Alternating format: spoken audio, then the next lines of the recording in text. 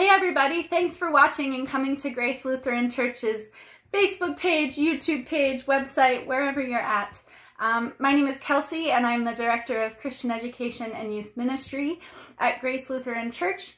We have now started in-person worships, which means our worship videos are not pieced together, but are one service from the 9 o'clock service that we get to do in person with 25 people. I'm not going to be there for my safety and others, specifically my fiance who works with people in group homes. I want to try to keep everybody safe. And so I am going to do separate children's sermons every week for you guys. I hope you enjoy and get to interact. So this week's lesson is Jesus feeding the 5,000. That is our gospel. That is what you will hear Pastor Grace preaching on. And I am just extremely in awe because this week's theme for Who's Our Neighbor summer program is hunger. And one of the things we've read was Jesus feeds the 5,000. And what does it mean to feed people? Normally we talk about food. Specifically with Who's Our Neighbor, we talk a lot about food insecurities, and there are maps that you can explore. There's a really cool activity families can do. It's called the Hunger... I don't know, I'm so sorry.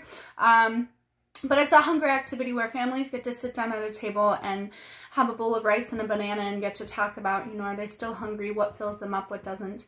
It's a cool activity to be able to talk with your family and your kids about what does it mean to be hungry. Other people are we blessed enough to have the resources? But going back with Jesus feeds the 5,000, one of the coolest parts to me is that everybody was there and Jesus and the disciples were like, how are we going to feed these people?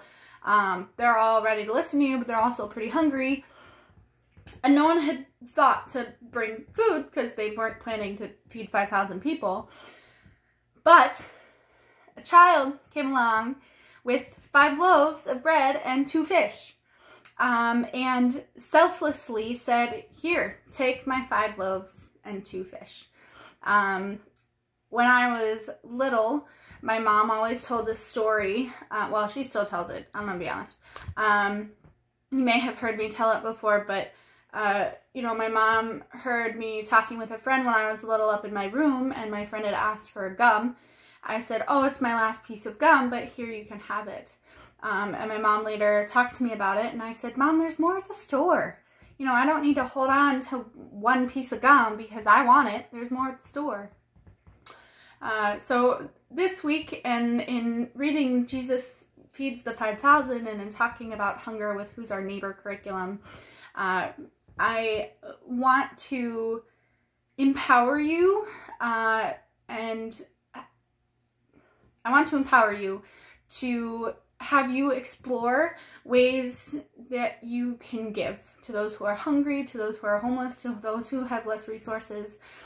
Volunteering is always great, but we're in a time that sometimes volunteering doesn't feel safe. And so what resources at home do you have that you can give? And it can be time, it can be money, it could be food donations. You know, it could be making PB&Js for a local church who's given out PB&Js to people who need it. But Jesus Feeds the 5,000 story obviously is a miracle story about Jesus feeding all these amazing people with only 2 loaves, 2 fishes, and 5 loaves of bread. And it shouldn't have fed 5,000, but plenty were fed and there were leftovers. Yes, it's a fantastic miracle, but the coolest part to me is how this kid comes up with this food and he says, here, you can have it.